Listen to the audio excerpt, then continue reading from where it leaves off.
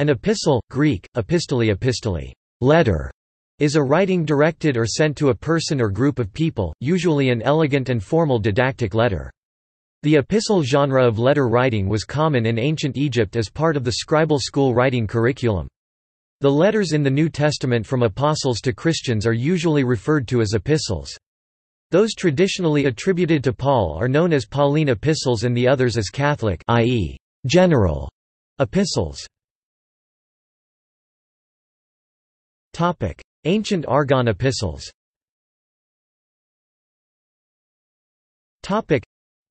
The ancient Egyptians wrote epistles, most often for pedagogical reasons. Egyptologist Edward Wenty (1990) speculates that the 5th dynasty pharaoh Djedkari Assesi, in his many letters sent to his viziers, was a pioneer in the epistolary genre. Its existence is firmly attested during the 6th dynasty of the Old Kingdom, and is prominently featured in the educational guide The Book of Kemet written during the 11th dynasty. A standardized formulae for epistolary compositions existed by the time of the Middle Kingdom of Egypt.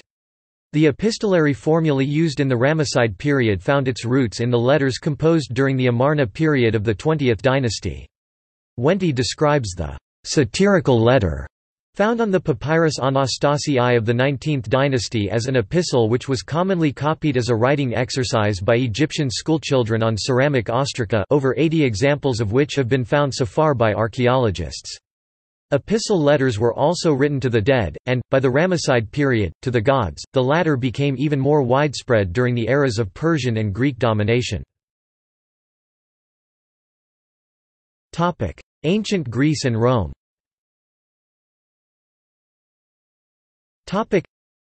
Epistles in prose and verse were a major genre of literature among the Greeks and particularly the Romans. The letters of Cicero are one of the most important sources on the history of the late Roman Republic and preserve features of colloquial Latin not always in evidence in his speeches and treatises. The letters of Pliny the Younger likewise are studied as both examples of Latin prose with self-conscious literary qualities and sources for historical information. Ovid produced 3 collections of verse epistles, composed in elegiac couplets, the Heroides, letters written in the person of legendary women to their absent lovers, and the Tristia and Ex Ponto, written in first person during the poet's exile. The epistles of Seneca, with their moral or philosophical ruminations, influenced later patristic writers. Form of Christian epistles.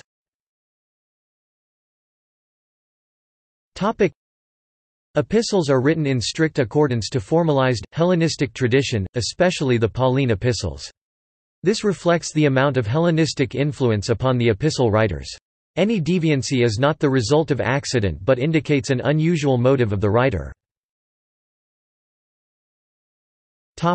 Opening. In contrast to modern letters, epistles usually named the author at the very beginning, followed by the recipient, for example, see Philippians chapter 1 verse 1. The scribe, or more correctly, the amanuensis, who wrote down the letter may be named at the end of the episte, e.g., Romans chapter 16 verse 22. In the absence of a postal system, the courier may also be named, e.g., Ephesians chapter 6 verses 21 to 22. After the names of the author and recipient, Pauline epistles often open with the greeting, "Grace and peace to you." Grace was a common Hellenistic greeting, while peace, shalom, was the common Jewish greeting. This reflected Paul's dual identity in Jewish faith and Hellenistic culture. There may also be a word of thanks to the audience. In secular letters, a prayer or wish for health followed. Body. The body begins with a brief statement introducing the main topic of the entire body. New Testament epistles. The epistles of the New Testament canon are usually divided as follows. Pauline epistles. Epistle to the Romans, First Epistle to the Corinthians, Second Epistle to the Corinthians, Epistle to the Galatians, Epistle to the Ephesians, Epistle to the Philippians, Epistle to the Colossians, First Epistle to the Thessalonians, Second Epistle to the Thessalonians, First Epistle to Timothy, Second Epistle to Timothy, Epistle to Titus, Epistle to Philemon. Topic: Catholic, i.e., general epistles. Topic: Letter to the Hebrews, Letter of James, First Epistle of Peter, Second Epistle of Peter, First Epistle of John, Second Epistle of John, Third Epistle of John, Epistle of Jude. Topic: Non-canonical epistles. Topic: Epistle to Seneca the Younger, Third Epistle to the Corinthians, canonical for a time in the Armenian Orthodox. Epistle to the Laodiceans, found in Codex Fuldensis. Epistle of the Corinthians to Paul, addressed to Paul, not written by him. Letter of Peter to Philip. Topic: Lost epistles. Topic: The First Epistle to Corinth, referenced at 1 Corinthians chapter 5 verse 9. The Third Epistle to Corinth, called Severe Letter, referenced at 2 Corinthians chapter 2 verse 4 and 2 Corinthians chapter 7 verses 8 to 9. The Corinthian letter to Paul, referenced at 1 Corinthians chapter 7 verse 1. The earlier epistle to the Ephesians, referenced at Ephesians chapter 3 verses 3 to 4. The epistle to the Laodiceans, referenced at Colossians chapter 4 verse 16. The earlier epistle of Jude, referenced at Jude chapter 1 verse 3. The earlier epistle of John, referenced at 3 John chapter 1 verse 9. Topic: Epistles of Apostolic Fathers. Topic: These are letters written by some very early Christian leaders, in the 1st or 2nd century, which are not part of the New Testament. They are generally considered to form part of the basis of Christian tradition. The ennobling word, epistle, is used partly because these were all written in Greek, in a time period close to when the epistles of the New Testament were written, and thus, epistle lends additional weight of authority. Epistle of the Romans to the Corinthians, 1 Clement 2. Epistle of Ignatius to the Ephesians, 3. Epistle of Ignatius to the Magnesians, 4. Epistle of Ignatius to the Trallians, 5. Epistle of Ignatius to the Romans, 6. Epistle of Ignatius to the Philadelphians, 7. Epistle of Ignatius to the Smyrnians, 8. Epistle of Ignatius to Polycarp, 9. Epistle of Polycarp to the Philippians, 10. Epistle of Barnabas, 11. Epistle to Diognetus. Topic: Liturgical use. Topic: In the context of a liturgy, epistle may refer more specifically to a particular passage from a New Testament epistle, the Pauline epistles and the general epistles, sometimes also from the Book of Acts or the Revelation of John, but not the four Gospels, that is scheduled to be read on a certain day or at a certain occasion. Topic: Western churches. Topic: In the Roman Catholic Mass and Anglican Eucharist, epistles are read between the collect and the Gospel reading. The corresponding Gregorian chants have a special tone, tonus epistolae.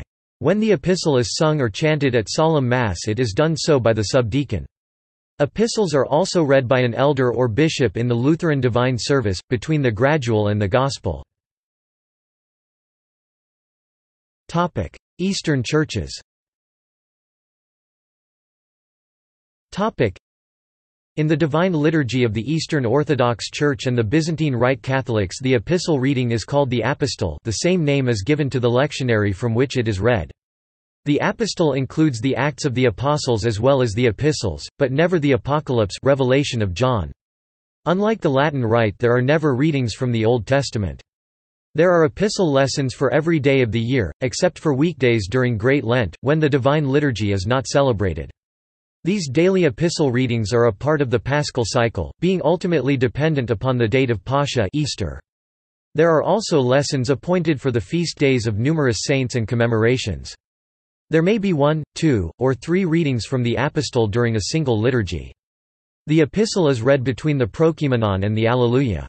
The Epistle reading is always linked to a reading from the Gospel, though some services, such as Matins, will have a Gospel lesson, but no Epistle. A number of services besides the Divine Liturgy will have an Epistle and Gospel reading.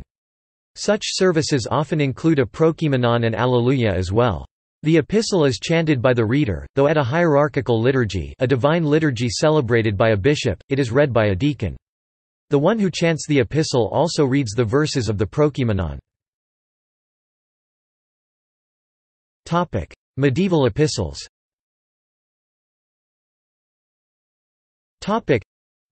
During the Middle Ages, the art of letter writing was taught in numerous manuals, and the ars dictaminis became an important genre of instructional discourse. The necessity for letter writing was in large part due to the general deterioration of civil life and the decay of the Roman road system in the early Middle Ages, factors that obliged literate people with business to transact to send letters instead of travel themselves. A vast number of letters and letter-writing manuals were written in the period's lingua franca, Latin. See also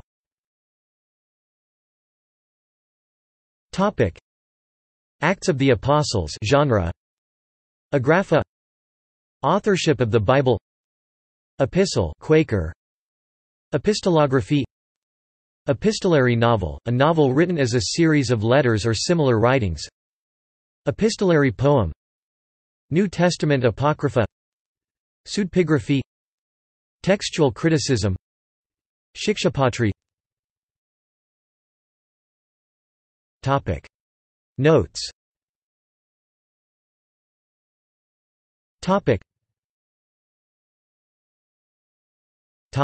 External links.